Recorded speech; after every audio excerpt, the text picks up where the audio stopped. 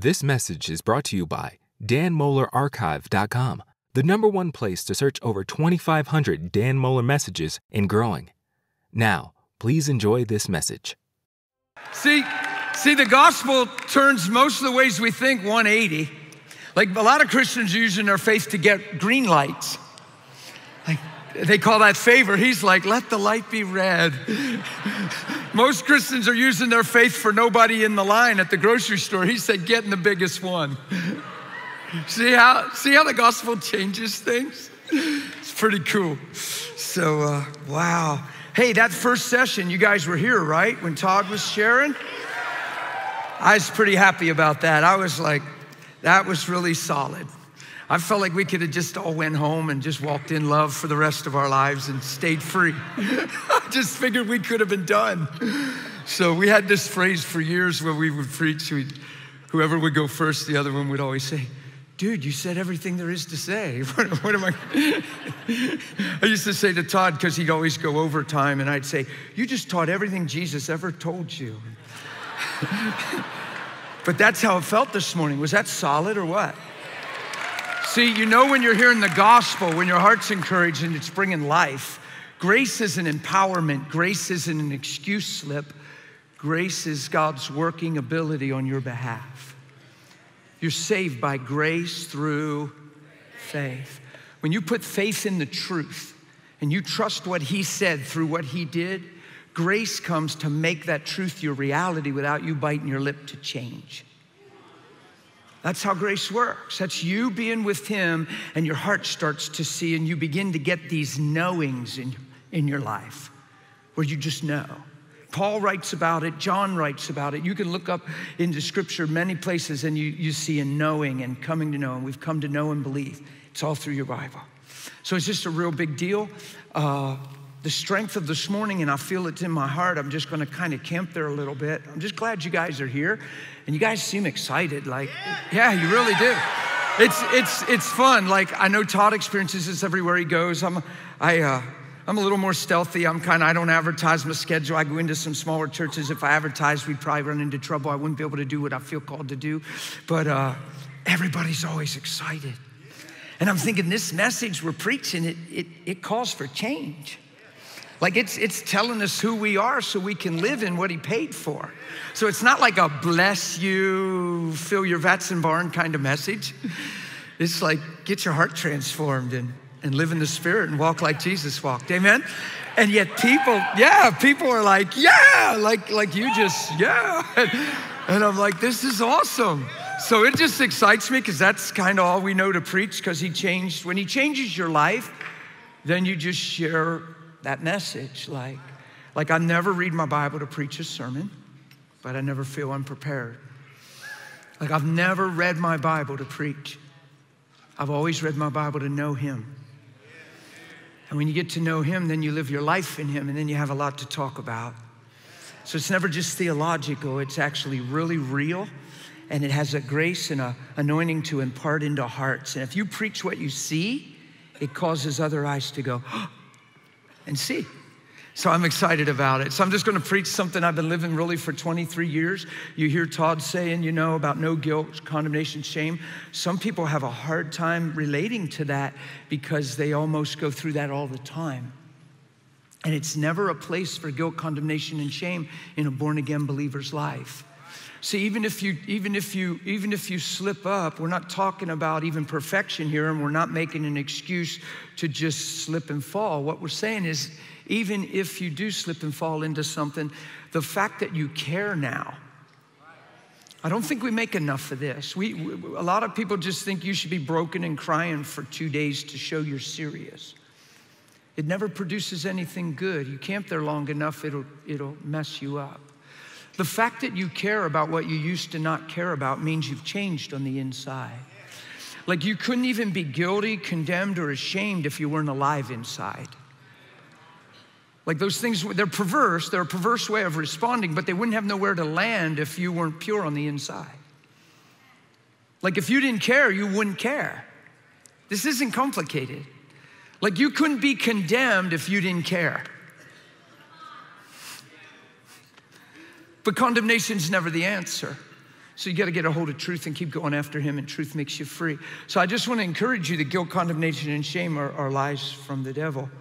There are 3 major tools of hell, and they're never the kingdom of God. Never the kingdom of God. God doesn't use them ever at any level. They're all anti-finished works of the cross, and they never produce life. Are you with me? I feel almost stern in that, only I'm smiling, but I can't say it's serious enough. They're anti-finished works of the cross. Guilt, condemnation, and shame. And I've pastored for a while. I've been a Christian for a little bit. Been around a lot of folks for a lot of times. And there are 3 major things that seem to be in people's lives on a regular basis. And it doesn't ever have to be. You're never Adam hiding from God again. He took off the things Adam made to try to cover his mistakes. You can't cover yourself. He clothes you in righteousness. You got to understand that you never do what Adam and Eve did. In 1 John 2, it says, "Brethren, I write these things so you do not sin." It doesn't say, but when you do, it says, if you do. We ought to notice these words, because most of us are expecting to. It doesn't say when you do, it says if you do. That's pretty awesome. And he's not preaching perfection there. What you want to do is you want to let grace take you where it's possible to go. And if you believe things about yourself based on yourself, you might miss the grace that changes you. Like if you weigh human experience above the working power of God, you might stay the same and just have a confession. We have so lorded where we've all been. We don't do it on purpose. It's just, we believe what we've lived is who we are. And he's saying none of that has anything to do with who you are. That's why he calls it all dead. That's why you have to die if you're ever going to live in Christ. You have to die.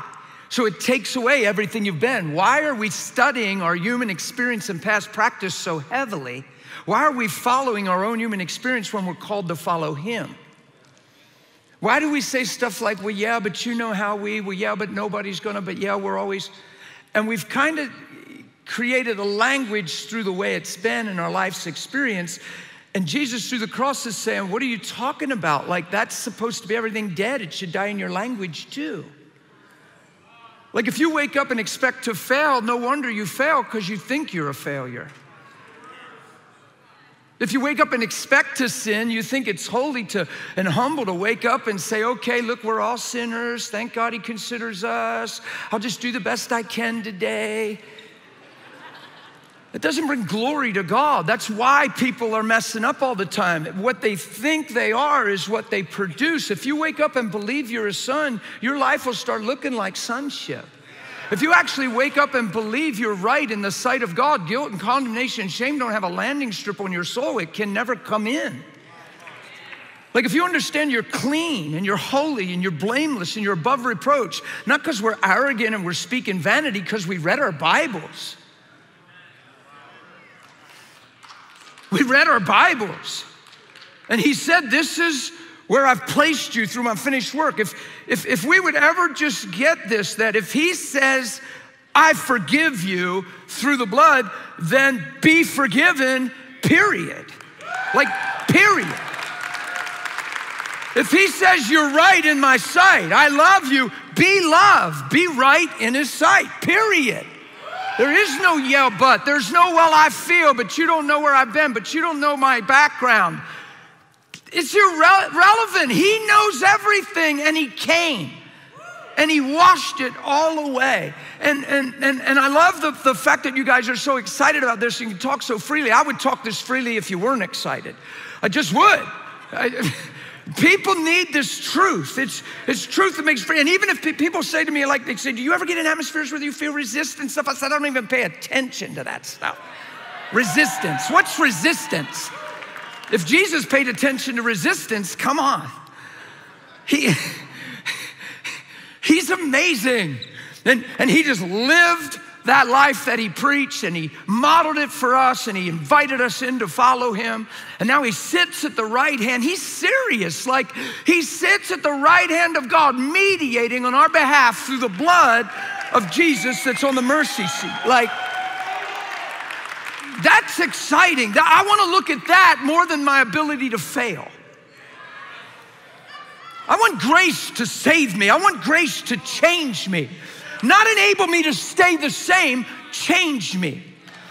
This is not grace. Boy, I really blew up on my spouse today. Thank God for his grace. No, his grace keeps you from blowing up. His grace isn't there to excuse you when you mess up. It's there to empower you when you see truth. Are you with me? Amen. Come on, guys. We can live this life or he wouldn't call us to it. I found this in 2 Peter 1. It's there. And you know what's cool? If I turn there, it's still there. You better get childlike with me. You better get simple. Or life's gonna start speaking a little louder than truth in your soul, and all of a sudden you'll believe you're not free. All of a sudden you'll let something matter more over what matters most. All of a sudden you won't be seeking first the kingdom. You'll be seeking your own well-being, your own feelings, your own... Yeah? Be careful with that stuff. Now, I found this in 2 Peter. It says, you have exceedingly, you all, I, everybody, we have exceedingly great and precious promises, by which, meaning through these promises, we partake of his divine nature. What's he saying? I have assured through my word that you'll receive everything necessary to be transformed to become one with me. Divine nature, where I'm not just gonna give you a theology of positional right standing, I'm gonna put who I am on the inside of you through the person of Holy Spirit. Exceedingly great and precious promises by which you partake of his divine nature. Watch, having escaped, remember, out of darkness into light, remember Acts, delivered from the power of Satan to the power of God, right? By which you partake of his divine nature, having escaped the corruption that's in the world through lust. The word lust there has nothing to do with pornography. It has to do with self-centered desire. So self-centered desire and his divine nature are totally contrasted. You can't be a Christian for your sake. Messed up, never work. No wonder people are miserable going to church if they're a Christian for their sake. Discouraged people show up for services all the time. And it's a dead giveaway that life is deciding who they are, not the life in them. And it doesn't mean they're evil. It doesn't mean they're hypocrites. It doesn't even mean they're mean or mad or bad. I'm not saying a bad thing. I'm saying we're destroyed for the lack of knowledge, and in all you're getting, get understanding. I don't believe this is impossible. I don't believe it's too big of a task for God. I believe there could be such a pouring out of truth on the earth that people could show up Sundays to gather together and really be excited to celebrate him together and stir each other in love and good works and break like a football huddle and just go back out from where they came and look a little more like him than when they got there. Instead of walking in with a sad face because you didn't get the rent paid, or walking in with a sad face because of something, and you're drawing attention to yourself through your countenance, and all of a sudden you're reduced to the highest grace you're receiving is that it seems like somebody cares. That's just this way, man. Get out of that rat race. Somebody cares. Yeah? You don't ever have to do that. The rent might not be paid, but you still woke up with the same purpose. Christ is still in you. He's still the hope of glory. Is this thing contingent on everything you're hoping to happen, or is he just Lord? Come hell, come high water, do you shine? Do you walk like he walked? Do you follow him? Or do you just cry out to him? Come on, guys. Just if the gospel could do this little in your motives, oh my goodness. Wouldn't it be amazing if people didn't know how to be discouraged and we actually believed it was possible? See, a lot of teachers won't tell you this is possible. They say that's over preaching, you're in denial, that's an extreme. Everybody's gonna have their moments, brother. That thing's out of bounds. We're all this way. No, we've studied a fallen man, we've bought in and said this is us. He told us to be born again, brand new creatures, put off the old, put on the new. Come on, if he can change my mind, my eye through changing my heart, he's surely changed my whole life.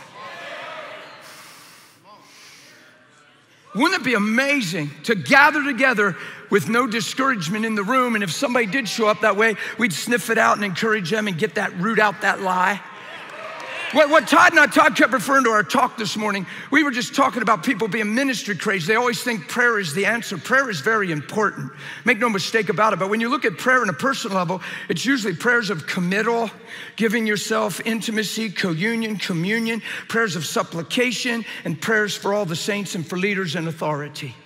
The primary prayer we pray is needs driven. It's everything I need, everything I want, everything I fear. So we're feeling a certain way and we say, I think I need prayer. Hey, can you pray? Can you just pray this thing off of me?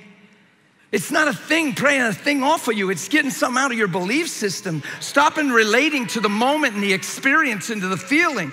Because if you just live out of your feelings, you're just a feeling away from another day. So then we get reduced to believing if I don't feel different, I'm not free, so we keep going after the same kind of ministry. That's what Todd was trying to explain this morning. And all of a sudden we're doing the person injustice. We just need to tell people who they really are. You don't need prayer most of the time in those situations like we think. People, you wake up in the morning, okay, watch. You wake up in the morning, it happens to people. I've gotten these phone calls over the years, and I'm not making fun of anybody. I want to expose something so you just never find yourself here. The alarm clock's bleeping, you were restless, it wasn't seeking Jesus like Todd woke up 7 times. Some of us rolled a little, all of a sudden it was 2:30 and you had to pee, and you were like, oh, now I'm up, and you laid there for 40 minutes trying to fight it off and ignore it, and now at 20 of 3, you finally get out of bed, and you went to the bathroom and you got back and you looked at the clock and thought, ooh, got a little more time before that alarm. And then at 6 o'clock, I really don't like that scene. I just like to be woken up by the Lord. But some people choose that road and then they're like, oh, and they get it all. And then you torture yourself and you hit snooze. You torture yourself, you just feed your flesh, you just fuel your flesh. For 9 minutes, you get yourself to actually believe this is a good thing. You just wait for 9 minutes. 9 minutes goes by, and if you're really fleshy, you'll just hit it one more time. And then you finally muster up the ability to get out of bed, and you're just heading to the bathroom, and all of a sudden you say, oh man, I feel like, I know this feeling. I felt this way 2 weeks ago. It was the worst day of my life. I barely made it through. And you say, I need prayer. It's amazing how we're geared. I need prayer. I need prayer. I need prayer. I need prayer. You probably don't. You probably need communion and relationship with Holy Spirit. He's standing there waiting to be with you. And you're calling your friend to get him, and he's like,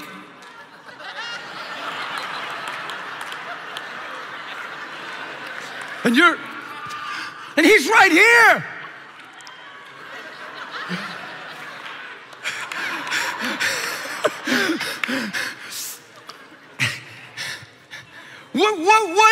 What is, I'm not being mean, I'm not being sarcastic, don't leave, watch. I'm not being mean when I say it this way, it's just the way I hear it. What is so difficult about believing he's there? And teaching your heart that that's true? What's so difficult about just not calling anybody in that moment? Because that's all feeling driven. Man, if you're gonna be feeling driven, I promise you feelings are never gonna be good in your life. I'm full of feelings, but they're actually amazing. They don't hinder me. They're not at the cost of anybody. I'm passionate. I'm a raging. Half the time I have to tone down to communicate. I'm feeling all kinds of stuff, but it has nothing to do with lies and limitation and pain and hurt and sorrow and despair. Are you okay? There's a salvation to all these things. There's a saving of your soul, of your mind and your emotions to where you're living out of the true God-given motive in your life. And then everything that follows is in agreement to the wellspring inside called motive. If your motive is self-centered, you're very feeling-oriented. It's all about me, all about how I feel, all about what needs to change for me to be okay, all about who has to say what and not say what for me to be okay. But man, if you learn to Matthew 16 it and deny yourself, and Matthew 6:33 it and seek ye first the kingdom of God, everything about your emotions begins to change. Because the motive in your life and the wellspring in your life is different now. You're not waking up for you. You're waking up for His great name. You're waking up to bring glory to the one that we say we love. You're waking up to shine. You're waking up to live in the Spirit and walk in the Spirit, to commune with Him and know Him and let people know Him because you do. That motive would change how you respond on that morning. If you're seeking first the kingdom of God, all of a sudden, Holy Spirit, I appreciate you in my life. Man, probably shouldn't have drank so much right before bed, huh? Felt like I had to get up there and I fought it off, and you know the story. I didn't even sleep that much. Man, it don't mean a thing. This thing's trying to tell me my day and blah, blah, blah, blah, blah. 2 weeks ago, you are in me and you're amazing. And God, I thank you. You're the lover of my soul. You're the strength of my body. You're my all in all. And I appreciate that today. I ain't got nothing to prove to you. I have the joy of becoming. And you're in my life empowering me. And now you're heading to the bathroom. You're freshening up. You're in the shower. Lord. And next thing you know, you don't even remember what it was like when you got out of bed. And you didn't call anybody for prayer. You just know Him a little more than you did about 10 minutes ago.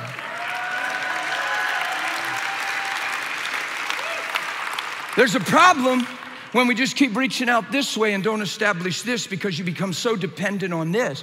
And then if you're calling brother so-and-so or sister so-and-so, if they're not sharp, they become the prayer warrior in the church. They're the one that prays you through. They're the one that reads your mail.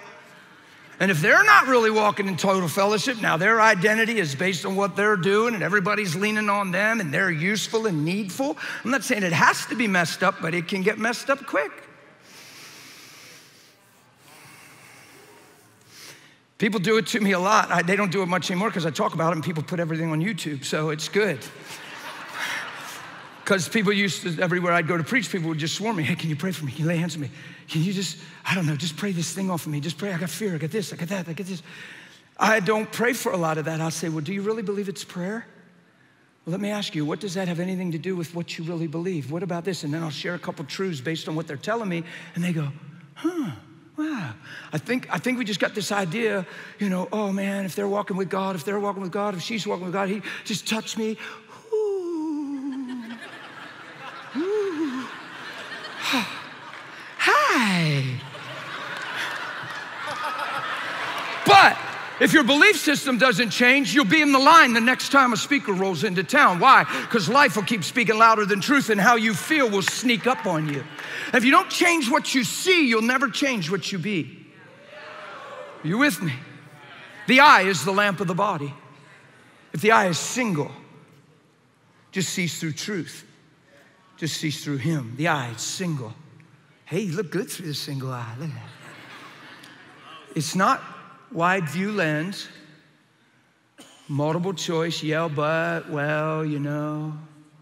No. It's single eye.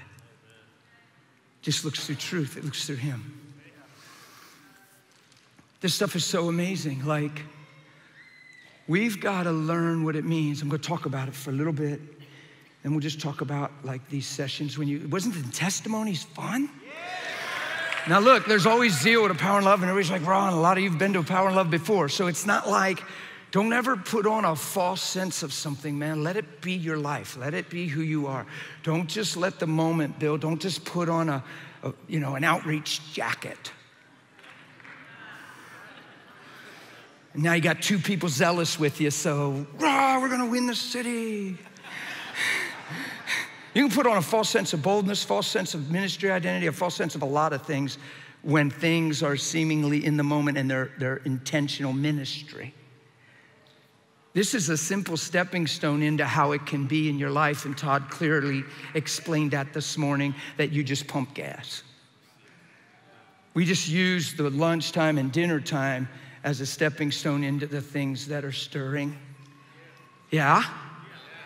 But never, it's not a ministry thing. It's just you're living in Jesus, so you love people. You recognize things and stuff, and you're aware and you're alert, and you just live this way. Yeah? So you're never looking for ministry. You're just living your life in Jesus. Yeah? And sometimes he highlights people, and sometimes you just know they already matter anyway. You say, well, I didn't really feel led. What a deception. Have you ever heard that? Well, I wasn't feeling led, brother. Well, the Bible already told you to go, and as you go. And Tom, where's Tom Rottola? He didn't mean the bathroom. Remember how he said that, as you go? That was quick, that was funny. The girl was talking about in the bathroom, and he said, well, as you go. No, as you go. Us guys are amazed by you women, how free you are. We need freedom that you have in the bathroom. We don't have that freedom. Men, we don't have that freedom in the bathroom, do we? Like, they're like, let's go to the bathroom together. Like they got potpourri in there. It's like a living room in the bathroom. I had to go in and turn the light out at church in the ladies' bathroom. I walked in, I thought I walked into somebody's like one-room apartment. I was like, oh. And you should see me, I'm not joking. I was like, what? They had decor and potpourri. They had a little chair and a cushiony thing. And I'm like, they hang out in here. Like they talk to the feet. Like, you don't do that in a men's room. You get in, you get out, and you look at the wall. That's what you do. Am I telling the truth?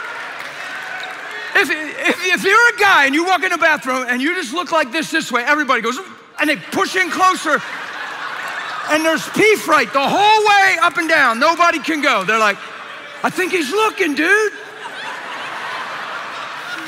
You want to mess people up, you just go in there and say, hey guys, how's it going? Ah! It's so, I went into a bathroom one time and they were all lined up and there was the little kids one. I said, now wouldn't this just be like Jesus to give me the little child? He said, unless you become like a little, they're like, he's talking in the men's room. It's so funny. You got a urinal? Some of them have little walls. The ones that don't have walls, it's serious. Am I telling the truth? You could be walking with your buddy into the men's room talking. As soon as you hit the door, the conversation stops. Am I telling the truth? Silent. You get in, you freeze, you stare at your block, and don't peek, and you get out of there. And as soon as you get outside, you're talking. I mean, we won't even go like this for the stalls. You know, you're walking, you're looking in cracks to see if you see a jacket or a foot, or you're like, am I telling the truth? You ladies, I heard this. I heard that in the ladies' room, the children are crawling the stalls, go up the wrong set of legs. Your mommy's over there. It's amazing. We need your freedom, ladies. One of these days, dude, we're gonna be eating, Todd. I'm gonna say, hey, buddy, let's go to the bathroom. We're gonna try it. What? I'm gonna build up to it. This conference is gonna get me free. Okay, yeah. Yeah. That's why we come, man, just for freedom. It's for freedom that Christ made us free. It's for freedom, not debate. It's for freedom, not anger, frustration, and argument. It's for freedom. So if your life, and you know your life, if you would say your life isn't free, then you probably don't need prayer. You probably need more truth, because freedom is truth, and the absence of freedom is the absence of truth. The truth will make you free. It doesn't say ministry will make you free. Why do we always think we need more ministry? It's an absence of truth if there's an absence of freedom. So what I'm not seeing is taking advantage of my life. So in all you're getting, get understanding. Yeah? Come on, it's just simple. Okay, so here's the deal. This is what I want to really talk about. Todd was reading, where were you reading this morning? Romans 3. No, but you started in Romans 3. Let's go there, man, Romans 3. Let's see what he was reading. I'm going to check in on Todd, make sure he was reading the gospel. It's a good chapter. It's really good. No wonder you were in there. See, I color my Bible, so all this red is redemption, what I got through the blood, what I've become because of him. All this red, oh, this red. Can you see all that red? Whew. It's beautiful. Blood red. I'm just going to start where it's red. It says in verse 21 of Romans 3, but now the righteousness of God apart from the law, apart from you earning, working for anything. See, your whole life you were really only acknowledged when you did something wrong. Most of the time, even when you did right, you were expected to, so nothing was said. So you were definitely brought out in this thing when you did wrong. A lot of people weren't even affirmed in their doing right because it was expected. We don't understand how subtle this stuff is. And when you did something wrong, you got hit for it and it got exposed and you got yelled for it, at it, depending on what family you grew up in. But a lot of people can relate to what I'm saying. That the only time you really got acknowledged in your doing is when you missed something you were supposed to or expected to do. And when you did that thing, nothing was said because it was expected. So there's a training from the time that you have to earn everything that you've got. That's why people quickly feel inadequate, unworthy, not worth, right? Unworthy, not worth this. They can't hardly receive the message. It sounds too good to be true because they know their life. But he knows your created value, purpose, and destiny, and he knows why he paid a high price. Yeah? Gee, he wants to pull you out of that place and put his life in you and give you something brand new. So what Todd was saying this morning, I just applauded over and over. I was like, that was so solid. Like you can't add anything to it. It was that solid. So I just want to expound on this word righteousness because he mentioned it. So I'll just take my session and teach out what that actually means because, see, you have to start where Jesus finished, or you'll never run well. I'm going to say that again. If you don't start, if your starting point isn't where he finished, then you're not on that righteous road. You're gonna try to earn something he already did. You're gonna try to measure up to something he already measured you in. You're gonna try to work hard to prove something that he already said through his cross. Like he already said, watch this, before you did one thing in the Lord at all, through his blood and through his resurrection, he already said, your life is worthy of this. It has nothing to do with what you did. It has to do with what you're created for. He knows our created value. He knows what he purchased. He didn't just buy it. See, one of the biggest stumbling blocks, honestly, and we made it the most awesome message, is that it's all about going to heaven. It's actually become one of the biggest stumbling blocks. That isn't the priority of the cross, is to put new life inside of you. It's to transform you, to cause old things to die and put new things in you. We've made the whole goal of the cross to take me to heaven instead of heaven coming into me and living the life he intended from the beginning. So we're really distracted because we actually think we pray this prayer to go to heaven, but I'm the way I am and probably always going to be that way, and hopefully I'll shape up or brush up a little. It's disastrous. It's such a lie. On the night I got saved, it had nothing to do with going to heaven. I wasn't shunning hell and gaining heaven. I was dying to the lie. I was living daily so I could live every day for the rest of my life in a truth. And of course I'm gonna live forever. That's a benefit. I'm one with the eternal one. He's never gonna leave me or forsake me or change his mind about me. And he ain't never gonna die, so I'm gonna live with him forever. That's a good deal. But if that's all your motivation is, life's gonna catch up with you. People are gonna hurt you and break your heart. And then you'll sell cheap when you're not for sale. And you'll say, well, what do you expect? If you went through that, brother, well, you don't know how that was. You don't know what I've been through. Well, you don't know what they did to me. Well, you don't know what it was like. If you'd ever hear Jesus saying that, you might have an excuse. But you ain't never heard Jesus talk like that. You ain't never saw Jesus in mopey mood, like mopey mode, just sitting on the Mount of Olives, rubbing his fingers through his beard. How do you know he had a beard? Because I have one. We're one. No, I'm just kidding. Oh, somebody's gonna crucify me for that. Okay, you know there's people just waiting for you to say something they don't agree with. There are people that do not know the Lord. Do you understand that Jesus talked to people for years and he's the truth and they killed him for what he said? That's scary. There was never anybody more right than Jesus, and they were so sure he was wrong, they killed him. Why is it any different today? Scary.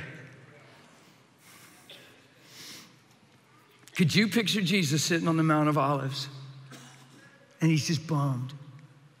And Peter comes walking up. What is it, Lord? Hey, are you okay?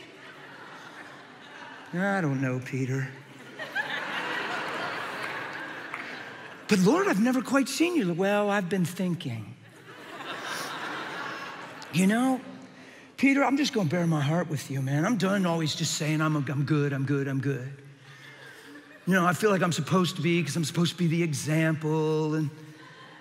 But the truth is, man, these people, I mean, the more good I do, the worse they treat me, the more truth I share, the more they call it lies. I mean, I raised Lazarus and now they want to kill me. They're just so twisted. They don't appreciate me. I feel so unloved. I mean, I don't even know if I want to go face them today. They're going to come and throng me again and they're going to listen. And then God, I don't even know why he does this, Lord. I don't know why you let me hear their thoughts. Their thoughts aren't cool. I mean, I don't even really appreciate the gifting at this point because I can hardly handle all these things they're thinking. Like, you ought to be in my shoes, Peter, and see how I feel. You're doing good, and they call it bad. You're doing right, and they call it wrong. After a while, a guy can only take so much. So, Peter, I think the best thing you could do is just put your hand on my head and pray, man. Just pray. And then John comes walking up. John, come here. No, don't say a word. You're not laying on me today. I am laying on you. Please, John, just hold me, John. Just hold me. Don't say anything. Just hold me. That'd be so weird.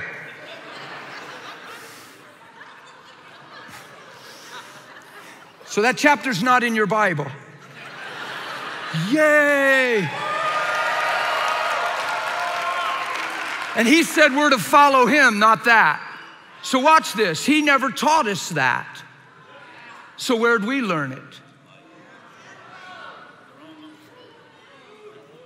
He never taught us this example that we're all laughing at because we can relate to, the way we'd all be feeling if we were in his shoes in that day. But he never taught us that, and he's the good teacher, and he said, let no one on earth be your teacher. You have one teacher, he's the Christ. So if he never taught us that, where'd we learn everything we say we know? Sounds like we ought to put off the old and put on the new. Sounds like we ought to die to everything that ever was so we can live to the truth of who he is. Sounds like our lives are called to be transformed. Sounds like it's more than a confession and a position we take. Seated in heavenly places with Christ Jesus, woo. Maybe it's living every day in him and living by the Spirit. Maybe it's not a confession of position. Maybe it's where you're at in this earth. Maybe you're in the world, but you're not of the world. Maybe every day you wake up by the mercies of God, you present yourselves a living sacrifice acceptable unto Him. It's your reasonable service of worship. And you are not conformed to this world, but transformed because you think like you never thought before. Yeah? I bet that's Christianity. Yeah. So 2 Peter 1 says, you have great and precious promises by which you partake of His divine nature, having escaped the corruption that's in the world through lust. So what Jesus wants to do through the cross is put His life inside of you and His Spirit inside of you, His ways inside of you, His motives inside of you, His heart inside of you. He doesn't want you to just pray for the sick. He wants you to take on His heart and nature. We say, your will be done on earth as it is in heaven. Right? Hallowed be thy name. So we say no cancer in heaven, no cancer on earth. And we get revved up to pray against cancer because we have a dead giveaway that this ain't in heaven, it shouldn't be on earth. And faith rises, and it's true. You go ahead and do that, right? But why does it always have to do with the power of God? Why isn't it always about the heart of God? There's no animosity in heaven. There's no jealousy. There's no hurt and brokenness. There's no regret. There's no despair in heaven. See, we've let life teach us who we are, and He said, no, I'm gonna show you who you are. Now follow me. See, you can only find your identity through Him. Anything else was gonna be a lie. It'll sell you short. You can only find the truth about you through the truth, and He has a name. Yeah? Come on, we were taught a language, we were taught emotions. God did not give us the emotions we grew up with. Let's stop putting that on Him. Well, God gave us emotions. No, He didn't. Adam gave you those emotions. They got all twisted up through separation from God. And Adam became self-centered. He was love a minute ago. Now he's cut off from love and in need of love. And he's self-centered. And he can't even take responsibility. He's blaming God, he's blaming the woman.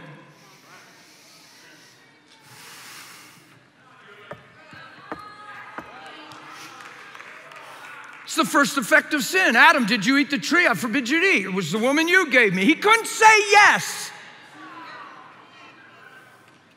But what he did say is, if you wouldn't have gave me the woman, I probably wouldn't have ate the tree. You guys deal with it, but don't look at me. Self-defense, self-protecting, self-justification, me, self.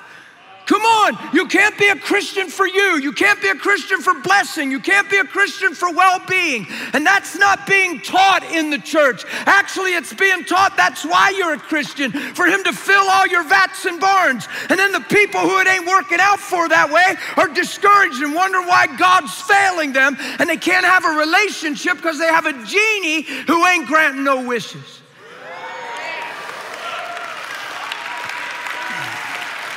I am not a Christian for full vats and barns. I am a Christian to become the man He paid for, that He intended from the beginning. And anything less is unacceptable because He purchased us, and grace will take us there.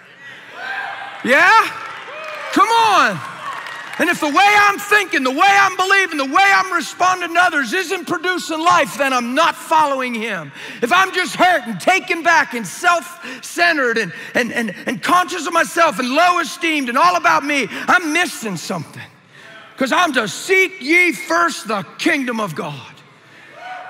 Yeah, that means you wake up every day and think about how your life can bring Him glory, how your life can rightly represent His name. Without striving, without pushing and shoving, just in relationship, becoming that thing He paid for through the person of Holy Spirit. And all of a sudden your motives come into agreement, and He aligns your eye to what He sees. And next thing you know, you're just living your life in Christ. Yeah?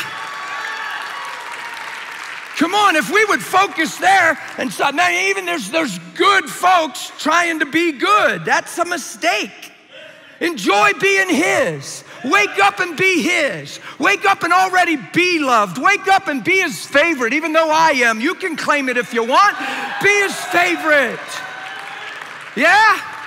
Go wonder if Christians would get out of bed and stand up in the morning and they know they got to go to work and the boss has been acting out of control and their coworker, he's been unfair and irrational and sometimes still tipsy from the night before, and wonder if none of that would bother you and you'd see it as an honor to have the sphere of influence and step into the middle of all that and just shine. Instead of, God, I thought you loved me. Why didn't you change my boss by now? And if I have to work with Billy again with that alcohol in his breath, I don't know what I've done wrong to deserve this hell and judgment. You need to get me a new job. God ain't even hearing your prayer because it ain't prayer.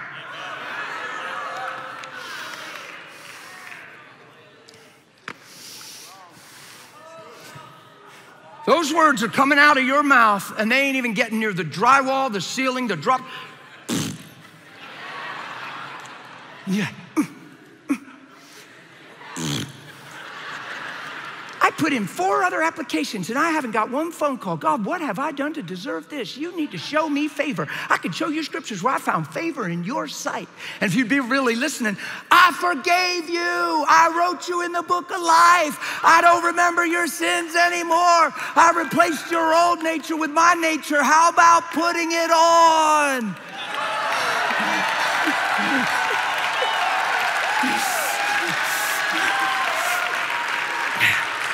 Come on. This is just a simple gospel. It's all about change. Anything that allows you to complain is a lie from hell. Satan would love to keep you believing you have rights when you already died to yourself. How can you deny yourself and be driven by so many rights? Well, I feel, well, I think, well, that hurt. Well, they shouldn't have. Well, how come? Well, you. How do you deny yourself and all those things keep living? What does how you feel have anything to do with it? What you believe should trump how you feel in time, should just overtake it and bring that thing into alignment. If you get tempted to feel sorry for yourself, you're a warning, trap, hell itself. Could you picture Jesus feeling sorry for himself? What's the matter, Lord? Well, I got to carry this cross now. I mean, I've done nothing wrong.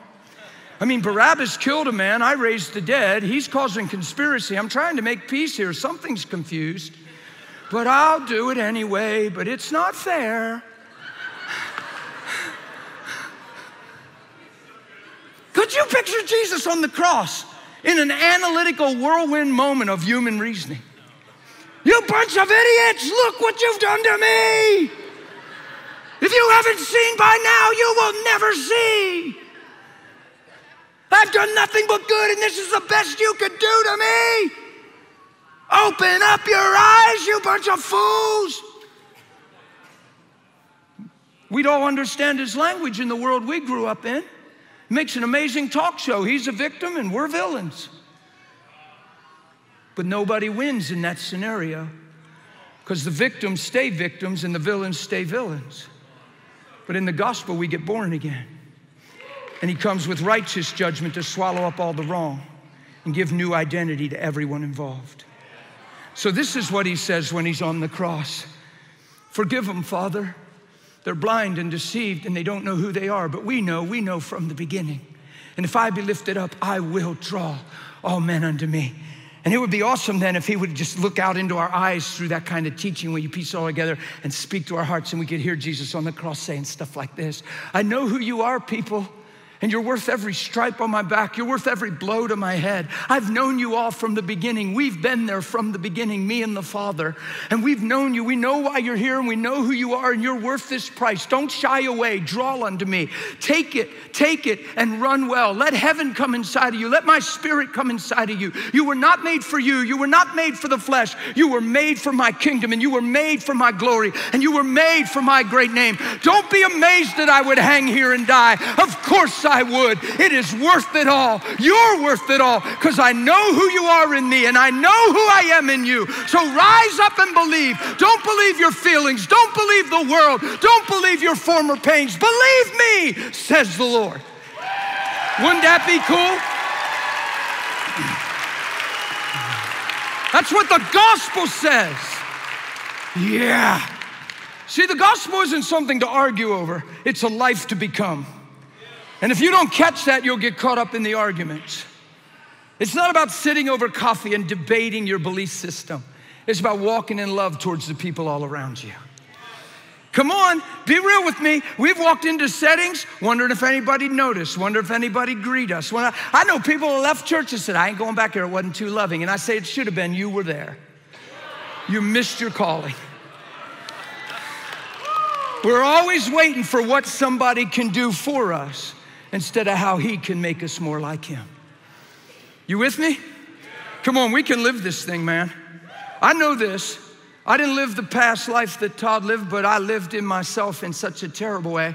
I personally believe I was as selfish as any man that ever walked the earth. It's okay for me to have that belief. It's not condemnation, it's sobering. I saw the wretchedness of selfishness in my life. And the reason I got saved that night, I didn't ever want to live another day for me because I saw it was an absolute zero. And I cried, I was horrified when I saw the selfish state of my heart. And I realized I was living at the expense of everyone in my life because it was all about me. I had zero capacity to love in selfishness. I had zero capacity to be sincere and genuinely care. I said what I needed to say, I did what I needed to do, but the ultimate result was for me. And it was the most horrific sight I ever had on June 9th of 1995. And I just cried and cried and said, my life is pitiful. It is one big empty nothing. I can't live another day this way. I kept saying to the Lord, I have to be the most selfish man on the earth. I kept saying that over and over. And I believed it. I still do. I'm glad I believed it because you know what he did? He 180'd that thing. So what I gave him, he took it and then gave me what was from the beginning. All of a sudden I realized I died to live. I didn't ask Jesus into my heart. I didn't, if I die tonight, if I hit a tree when I leave the meeting, are you ready? Where will you go? That isn't how I got saved. Holy Spirit let me see in my heart, and there was no denial allowed. And it was the most horrifying sight of my life, the state of my heart. And I didn't want to be that one more day. And I said, and he said, and that's a big deal. A really big deal. Watch this. I was separated from my wife for 5 months. We weren't communicating. I was already at an attorney, and I was celebrating divorce. I already had plans to move in with a girl 8 years younger than me and just start afresh. Feed my flesh. And right in the middle of all that, Jesus came. Whew. I was celebrating that I was separated. I said to my wife, good, I'm glad you're finally there with me so we can move on. What did I waste 13 years of my life with you for? Arrogant, vanity, twisted deception. All at her expense. Yeah, just think what that does to a woman, talking like that. But for those 13 years on your nights off, you wanted her to go to bed with you. You wanted to have a marriage relationship. You wanted to, yeah. And then when it all falls apart, blah, blah, blah, blah. 30 minutes after my born-again experience, my wife came to mind. It took 30 minutes because I was so overwhelmed by him. You have no idea. I was running around at work in the aisle, back and forth. I know I was pulling my hair. I was jumping. I was freaking out. I was going, you real? You real? You really real? I was freaking out. And he left me there with him. Nobody came in. Nobody disturbed that moment. He just left me freak out. I'll never forget it. I had to work. I thought, I got to work, but you're real. And I get a case. You're so real. I put my case down. And it was just, I was freaking out. 30 minutes in, you say, you're still freaking out, brother. No, I calmed down just enough to communicate. That's about all I've done. But 30 minutes in, I thought of my wife. I would have told you I hated her before work. I thought of my wife and I went, oh my goodness, she's such a peacemaker. She's tried so hard. She's just took this thing silently. Oh my goodness, I ran her out of gas. I pushed her over the edge. She has tried so hard. She has been so good to me. What happened? My eye changed when light came into me. When I died to self, I couldn't see through me anymore. All of a sudden, I'm looking through the Spirit of God, and all of a sudden, for the first time in my life, I knew I loved. I was like, oh, and the more I thought about her, the more I wanted to hug her. The more I thought about her, the more I cried, the more I wanted to tell her I'm sorry. All of a sudden, I was blind, but now I see. It was amazing. Now, my wife wasn't having this kind of encounter. My wife was sitting at home with a 26-year-old that used to have Harleys pull up at her driveway, multiple Harleys. They'd stay all weekend. I used to call her a biker chick, kind of degrade her and get cynical. It was just because I didn't have a Harley. I was jealous. I was wishing I had a Harley. I remember being degenerate like that. I remember her. She would come out and do her garden and her flowers on purpose. She'd wear the stringiest bikini she could, and she'd put her butt to the road, and she'd pull her weeds. And I remember looking out my garage going, oh my goodness. She was my wife's counselor, teaching my wife how to live and have fun and make the most of the moment. So while I'm getting delivered, she's at home hurt by me because I outweighed her revelation of Jesus. I outweighed the love. So she's smoking a joint. It's just the craziest story. My wife, if you knew my wife, it's mind-boggling. She's sitting smoking, passing a doobie. Jackie, you know my wife. She's sitting there smoking pot. And they got a little mixed drink on the picnic table. She's sipping, they're talking.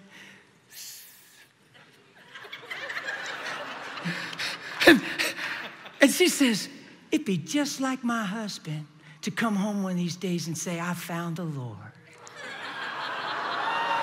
When she said that, she told me all this later because she was so, When she said that, while she's saying that, I'm at work getting absolutely undone by Jesus. So guess what her little counselor said? She said, well, don't you listen and don't you ever go back. You know how men are. They don't even realize they lost a good thing till they lost a good thing. Don't you ever reduce yourself and go back. You make him pay. You make him live without you now. And she's like, yeah.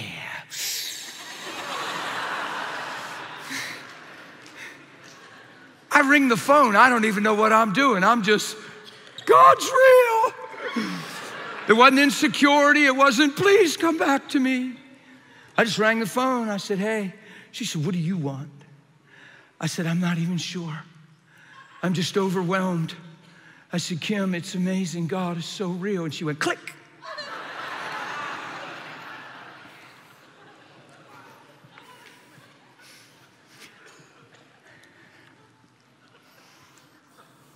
We were trying to live in the same house so we didn't blow all our little bit of finances. So when we divorced, there wasn't nothing.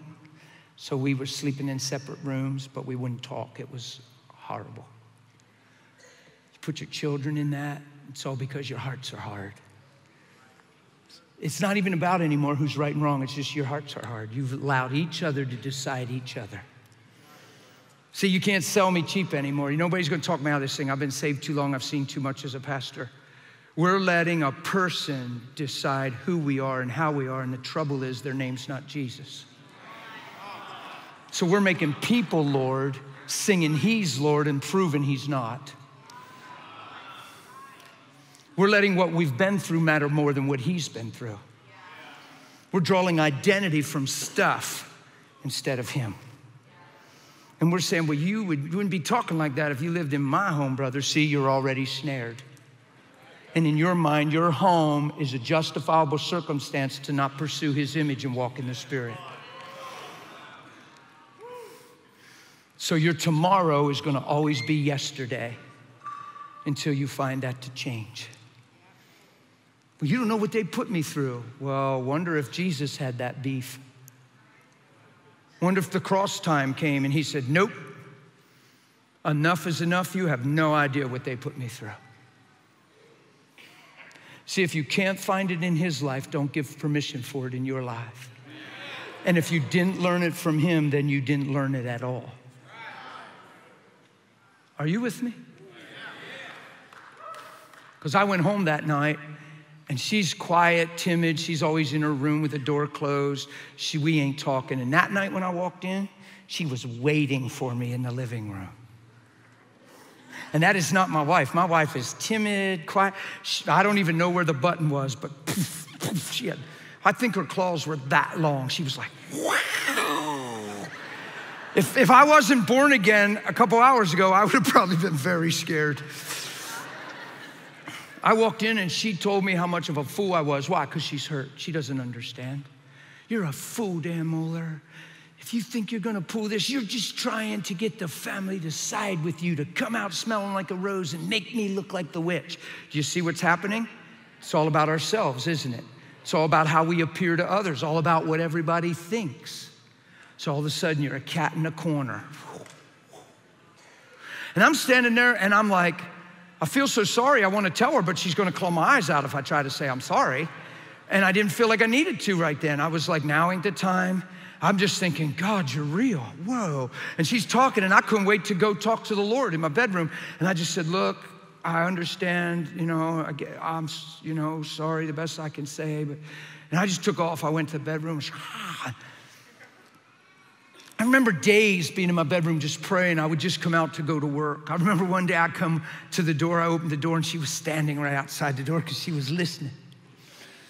Now, I'm not dishing on my wife. I'm showing you what pain can do to a woman. That she's amazing. My wife, I watch her fellowship with God every day. My wife's doing so good. She has a heart for people. She cries. When somebody calls me and says something, she says, what's going on? And I'll tell her, she'll just start crying. And she'll just go pray. She's just the sweetest thing, and she's ministering to some ladies that she used to work with, staying in touch, doing visit stuff. My wife's a very good girl.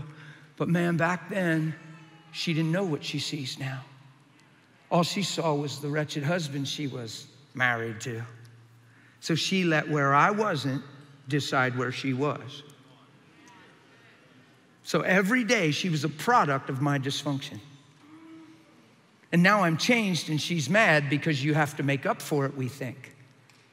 Well, I'll never forget what you put me through. If God took that initiative, we're all done. See, do you see, we did not get this language from the Lord. This thing is all about becoming love and being changed. But she was standing outside my door and I still remember it. It's a great testimony to just share how things can change and how you can respond. Because here's the deal, guys, I'm gonna be straight with you. If I'm doing all this just to get my marriage back and I'm insecure or I'm ill-motived, why would I expect Holy Spirit to be involved? Some of us are so insecure, we're like just trying to get our spouse to change their mind.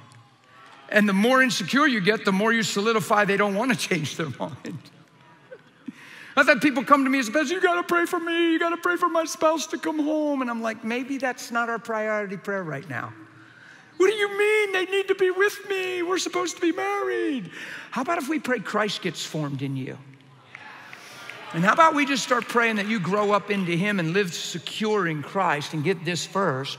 And then as God sees who he is in your life, he can entrust who he is in you, and he has something to bring them back to. So he ain't just bringing them back to you. That would be a bummer. Just bringing them back to you. Whoa. She's standing outside the door. She had her little arms crossed. Now listen to the analogy. Listen to analytical thinking. You make me so angry. You stand in there and you pray like you're some holy man. I don't think so. You lived like the devil for 13 years and put me and those kids through hell. And now you're in there like you know God. And I'm like, what do I say? I guess you could say, Well, Kim, you know, if you'd really guard your heart and protect your heart and not let me decide your life, but you really be in relationship with God, you'd probably be praying and seeking and be able to see that I am really transformed and I am the man of your dreams in the Spirit. And you probably... No, you don't say a word to her. You lived so messed up. You're not trying to change her. You're being changed. And you're going to let your change begin to speak into her without you even realizing it or trying it, because my goal isn't her changing. I want to become the man he paid for, period. It's not what I can get out of God. It's how I can be more like him. That's the goal. So 7 weeks went by. She fought me tooth and nail. She went out of her way. You can just stretch your mind. She went out of her way to make me angry, break my heart, and get me to prove to her conscience that I was a hypocrite. She just was looking for a reaction out of me. She could go, aha, and then relieve her conscience, which was screaming. Because she knew the Lord. I didn't. When I met her, she was 6 months saved, looking for change in her life. Sadly enough, at that time, she met me. Wrong person at the time. Shouldn't even been together, really, honestly. If we get right down to it, God's just merciful and he makes things work together for the good. But we had no business being together. I told her I was a Christian. The whole 9 months we were engaged, all he had to do was take one look at me for one day and know I wasn't a Christian. I tried to sleep with her constantly. I violated her conscience and made her cry over and over and over and just kept telling her I love her.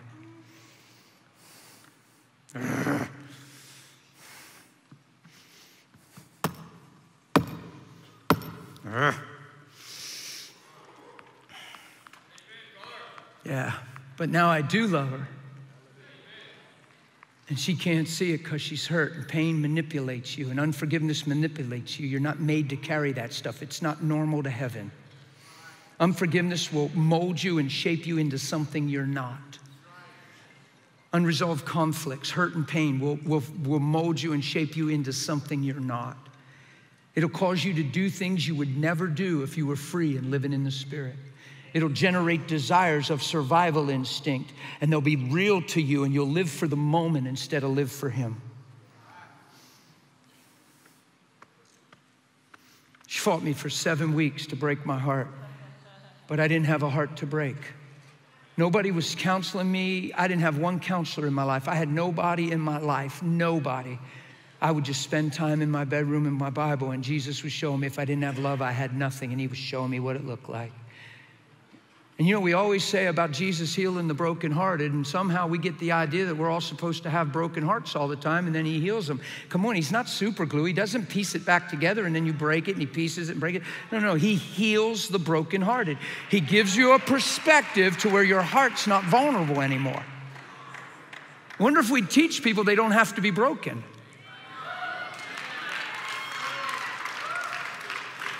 Look, in 7 weeks, I probably had a basis in marriage to say I was broken.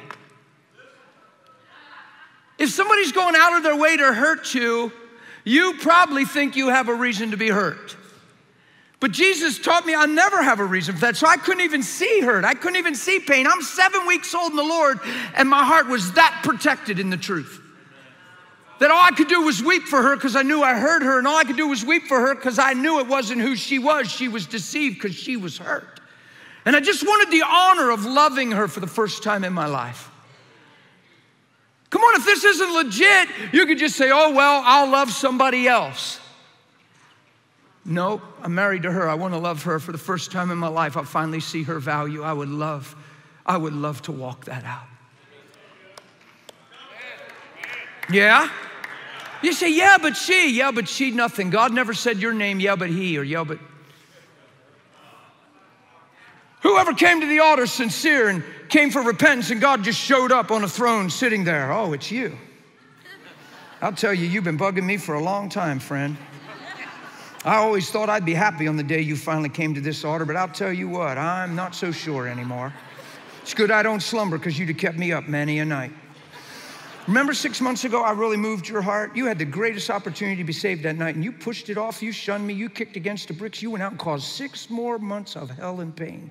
And now your back's against the wall, and you want to come here and cry and say you're sorry? I don't even know if I believe you. In fact, I don't even know if we have a future. You say God would never do that. Why? Because he's God. No, because he's love. And he made you for his image. And Christ is the wisdom of God for men now. And Jesus said, follow me, follow my example. So I guess if God would never say that, we should never say that. I guess if you can't see it in him, you shouldn't see it in us. You know how many hurt and pain and things we've justified in our lives because we haven't known him like we sing? Come on, let's grow up into him in all things. Not just provision and protection. Character and heart and the manifestation of love.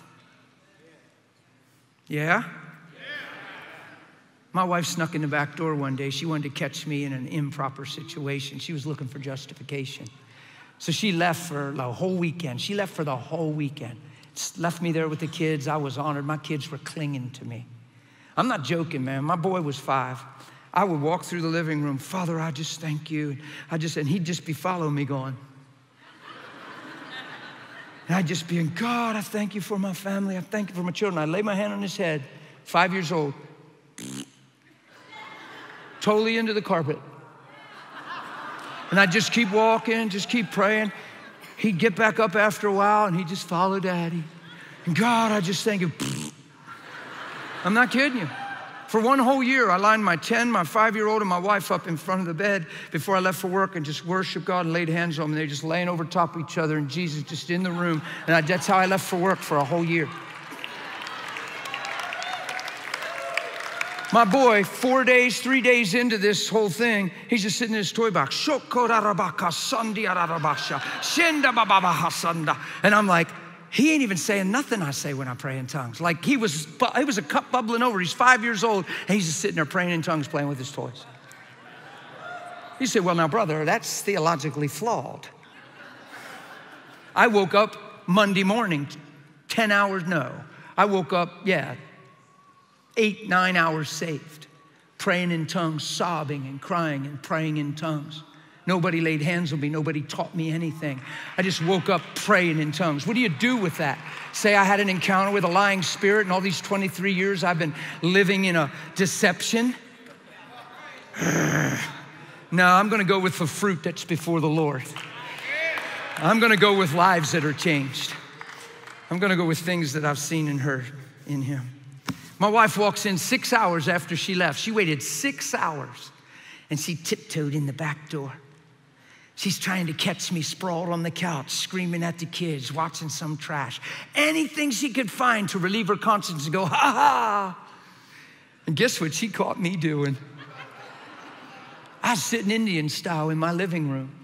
I had the book of Psalms open and I was teaching my 10 and 5-year-old the beauty of worshiping God. Yeah. She's peeking around the corner. And I saw movement and I looked and there was her face. And I said, hey, did you forget something? She said, I'm fine. And she stormed upstairs. And then she came back down and took off.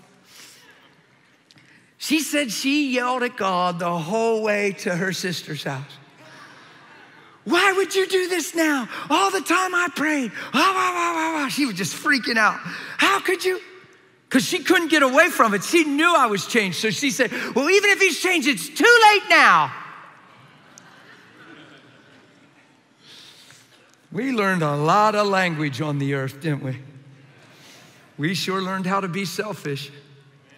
Jesus said, if anyone come after me, let him first deny himself.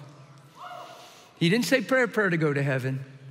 He said, deny yourself. It's the biggest problem in our lives. I'm not a politician and I'm not a philosopher and I'm certainly not the sharpest man on the planet, but I believe I got this one right. The president isn't the problem. It's not ISIS. It's not racial conflict. It's every day men wake up and live for themselves when they're made for God's image.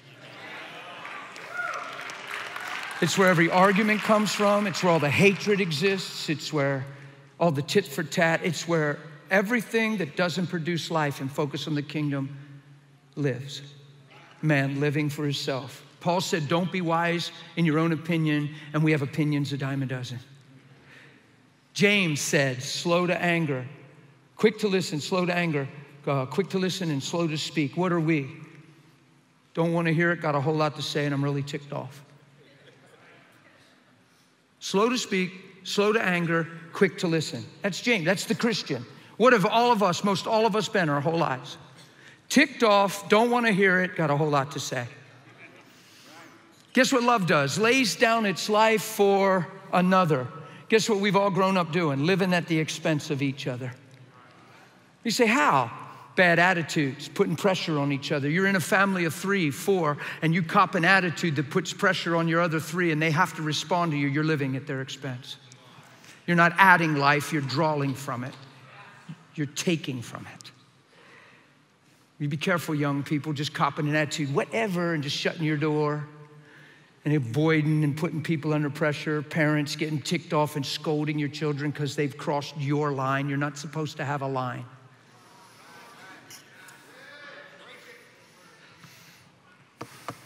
You don't say, Billy, get to your room. I told you once, I told you, honey, but Mom, but Dad, just get to your room. Don't do that to Billy. You walk Billy in his room and you sit down and you weep with Billy. And you tell him why you're pulling some things and disciplining some things, because his life is a whole lot more than what he's given himself to.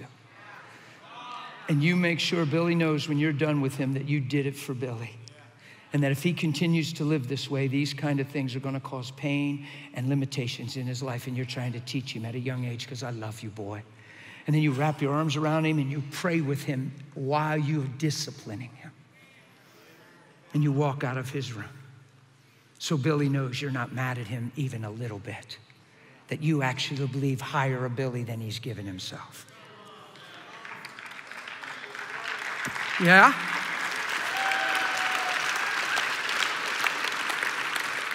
You got great opportunities. You got homemakers here, some of you women. How many women would say you're a homemaker? You're like, you just keeping down the fort, man. You're holding down the fort, caring for the kids, washing up them clothes.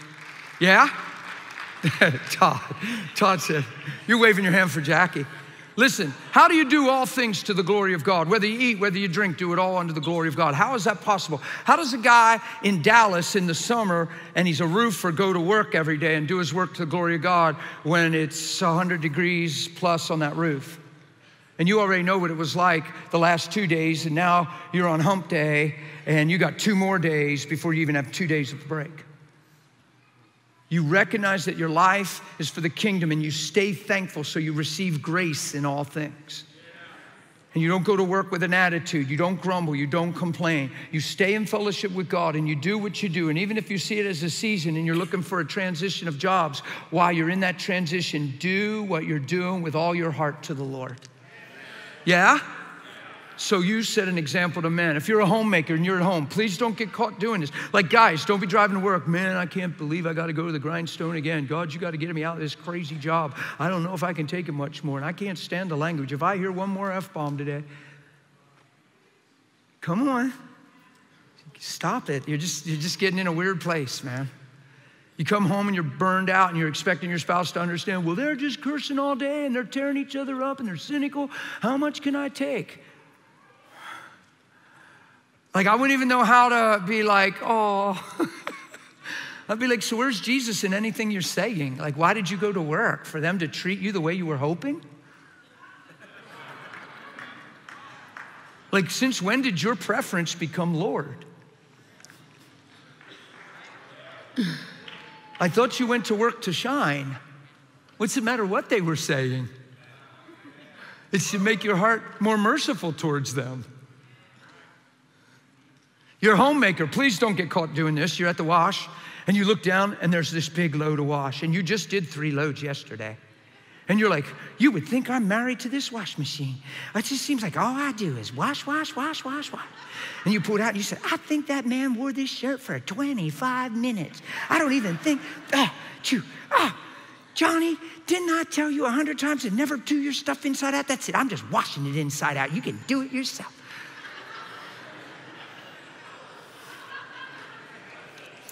But you just left from your little tea time with your little prayer group girls, and you're just praying blessings over your family, blessings over the children. Bless my husband, Lord. And now you're at the washer cursing everybody. You say, Johnny, if I told you once, I told you 1,000 times, that boy will just never get it. He'll just never get it.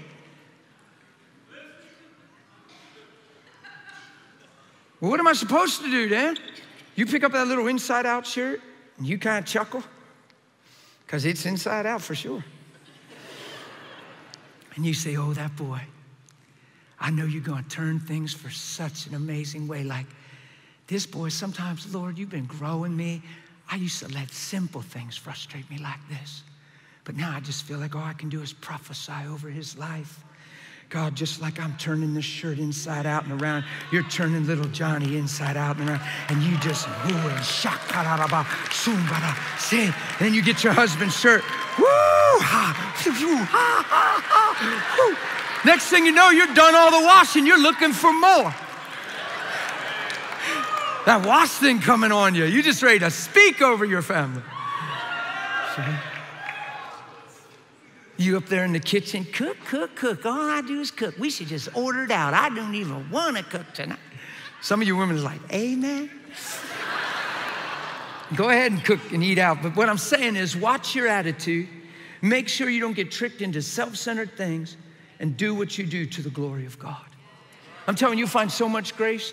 You get at that washer, you get in your car and go to work and you start blessing your family and thanking God that you're in the position you're in. It's called laying down your life, not living for yourself. Come on, I'm telling you, grace will flood your heart. You will have a view of your family that is second to none. You will value little Johnny even when his shirt's inside out.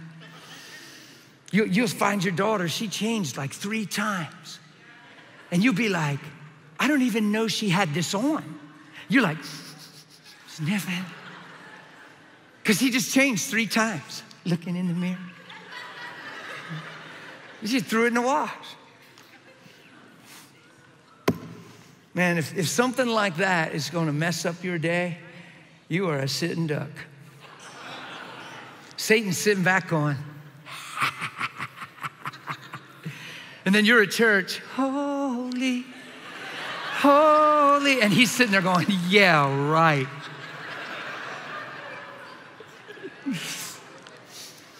I turned to Romans 3, and Todd read it this morning in his bedroom. We probably ought to just check it out.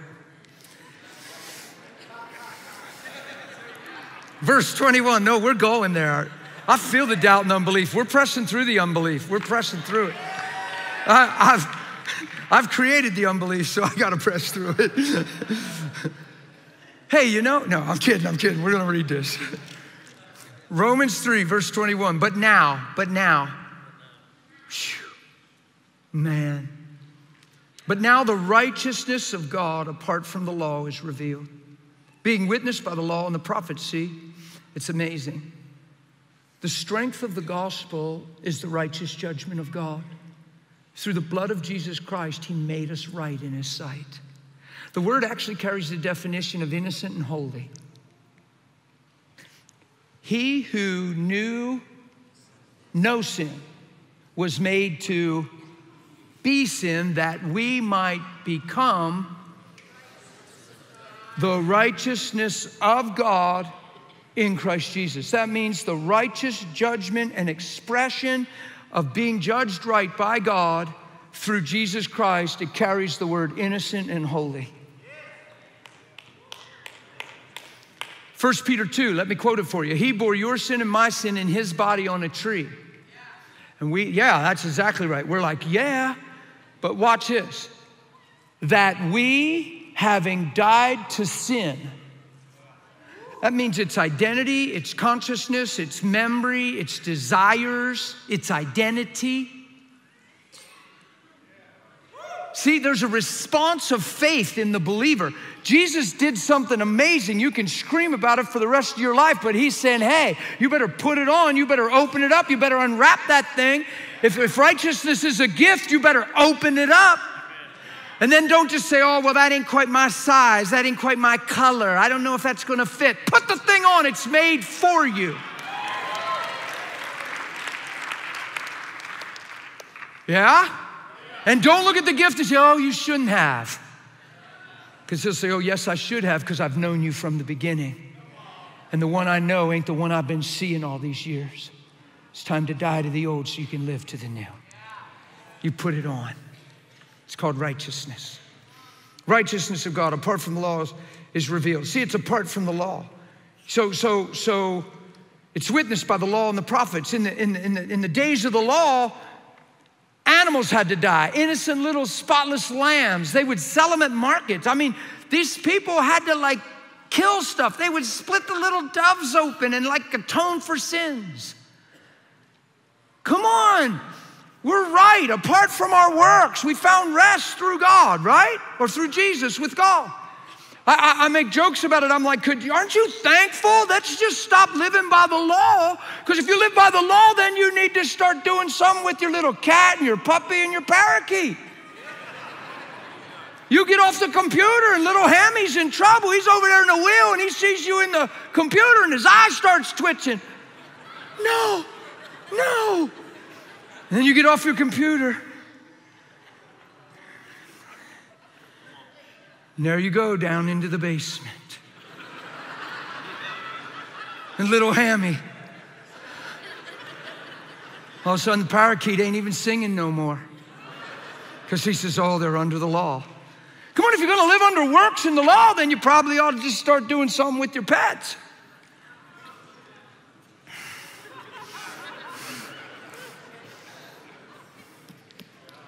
You're not under the law. You've been made right in the sight of God. So what do you do if you sin? 1 John 2, you have an advocate, Jesus the righteous. And he'll plead mercy over your sins, so you run to him, you don't run from him.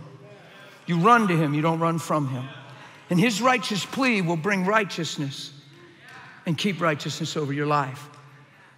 The design isn't to enable you to keep on sinning. It's so that you see the goodness of God in that judgment of righteousness and that he believes better about you and knows you have a greater purpose and potential, and he sees you apart from your ability to sin, and he sees you for purpose in him. It's the whole goal, that the goodness of God would lead you to change. That you would actually wake up one day in truth and go, oh my goodness, I wasn't made for this. I was made for this. And all of a sudden you step out and step in. And all of a sudden, the gospel itself has raised your identity. Not your actions, not your own fruit bearing. The gospel itself has raised your identity, and low esteem has become healthy esteem. And all of a sudden, you see the value of your life in him, and now you live up to what you see rather than follow that old thing. Are you with me? And that way, it's not by works, it's by faith. And guess who gets all the glory? And when you see your life changing like that, you know it's changed because you live with you. And all of a sudden your conscience goes free, and all of a sudden you're not living in secrets, and all of a sudden you can preach all this stuff because it's your life and your reality, and you compel people with these truths, and you go to bed tonight and your conscience is clear, and you actually go to sleep feeling good about yourself in God. It's a real good place to live. Sure beats secrets when there are none. Even the righteousness of God through faith in Jesus Christ, to all and on all who believe, for there is no difference. For all have sinned and fallen short of the glory of God, or fall short of the glory of God, being justified freely by his grace through the redemption, the restoration, the bringing back to original value that is in Christ Jesus, whom God set forth as a mercy for our sins. That's what that word propitiation means, mercy seat. By his blood through, here's your part, here's my part, through what? Through faith. To demonstrate his righteousness, because in his forbearance, God has passed over the sins that were previously committed. It's just so amazing. To demonstrate at this present time his righteousness, that he might be just and the justifier of the one who has faith in Jesus. Come on, that says it all right there. If you and I believe that, bam, never again, guilt, condemnation, shame. It'll end struggles. You wake up and you're right with him. You present yourself a living sacrifice, acceptable unto God. You do a Romans 6, you wake up and you present yourself as members to righteousness, working its fruit and producing its fruit to holiness.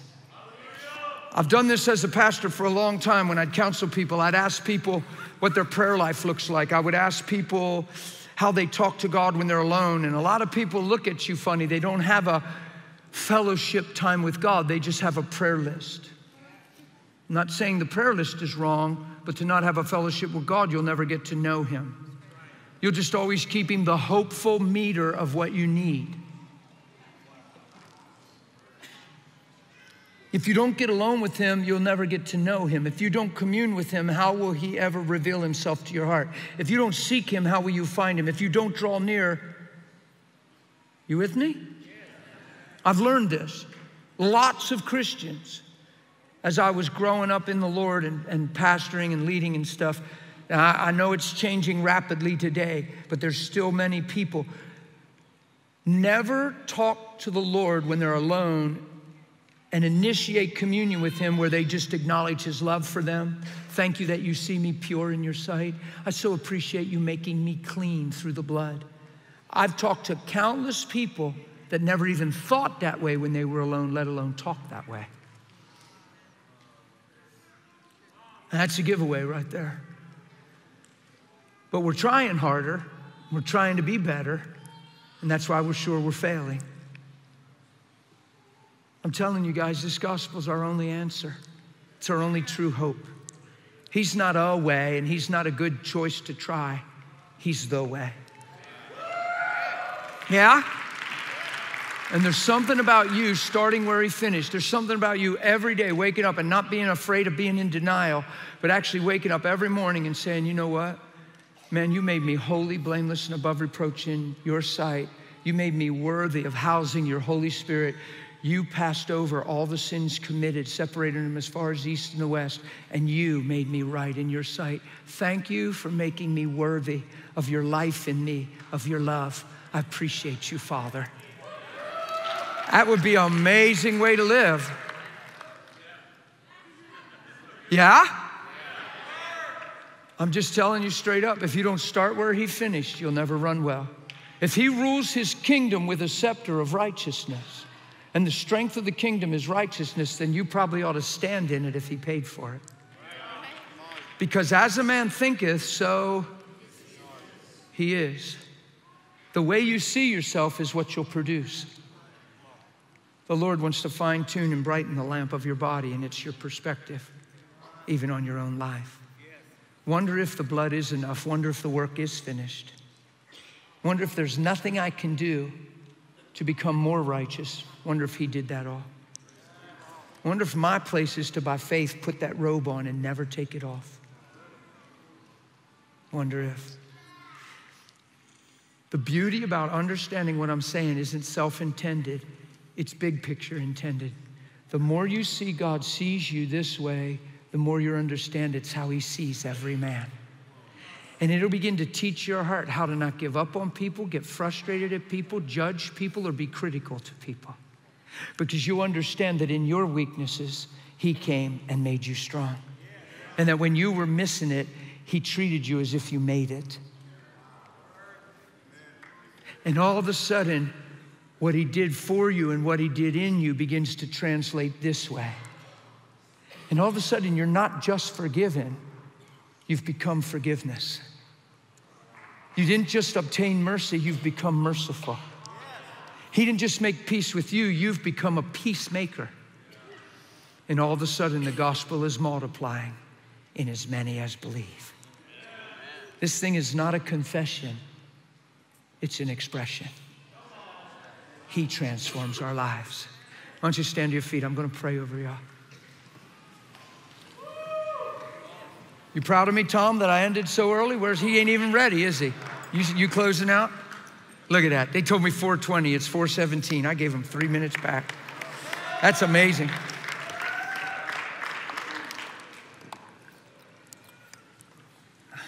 We can live this life, guys. It's by simple faith. The first expression of righteousness you'll see in your Bible, the first expression is already in Genesis 3. God revealed his righteousness in Genesis 3 when he came to Adam and Eve. And what did he do? He took off their fig leaves They were covering their sin, but who knows it wasn't covered. If he left them fig leaves on them, every day they woke up, what are they thinking of when they see them fig leaves? The day they sinned and missed God. The day they threw it all away. And God doesn't want to leave them sin conscious. Guess what he does? He takes off their fig leaves and he puts on animal skins made with his own hands. Now we understand that you can find the blood covenant there, and without the shedding of blood, there's no remission of sin. I get it. But we miss righteousness there. See, we say, well, animals had to die. It was the first sign of blood covenant stuff, and animals shedding their blood to remit sin, and no forgiveness without the shedding of blood. I get it, not making light of it. It's just not my point right now. Watch. If he leaves the fig leaves on them, all they're aware of, their identity is riddled with the day they missed it. But if he prophesies over them and tells them there's a seed coming through the woman who's going to crush the head of the enemy, and then he puts animal skins on them. Every day they wake up and see them skins, what are they aware of? The day God promised a hope, a future, salvation. Right? So Jesus didn't even come yet. Jesus didn't even shed his blood.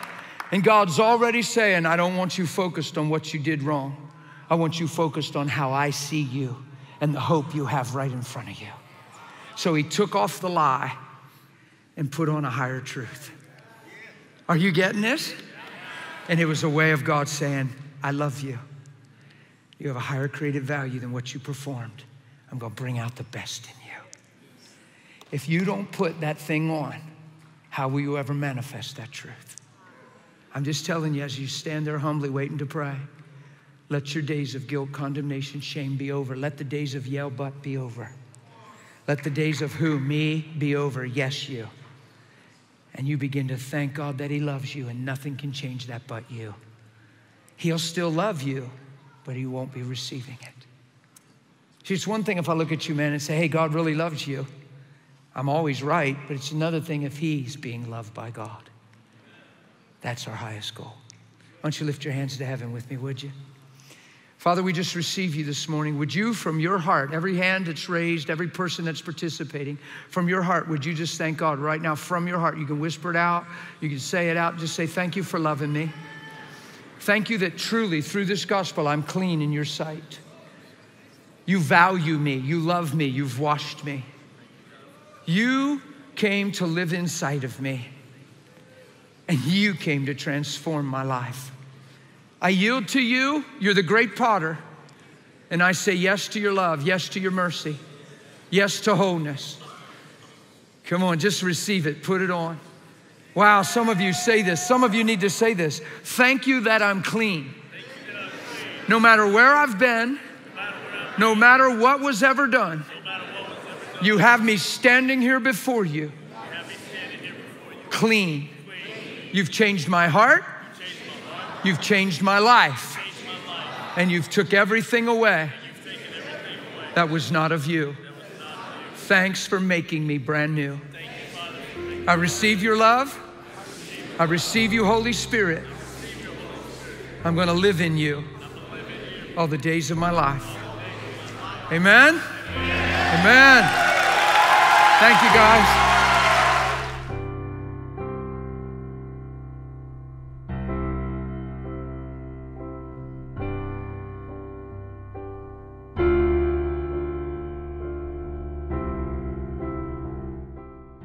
If you enjoyed this message, please visit danmohlerarchive.com to find over 2,500 more messages from Dan, all organized by category, playlist, and search. Enjoy.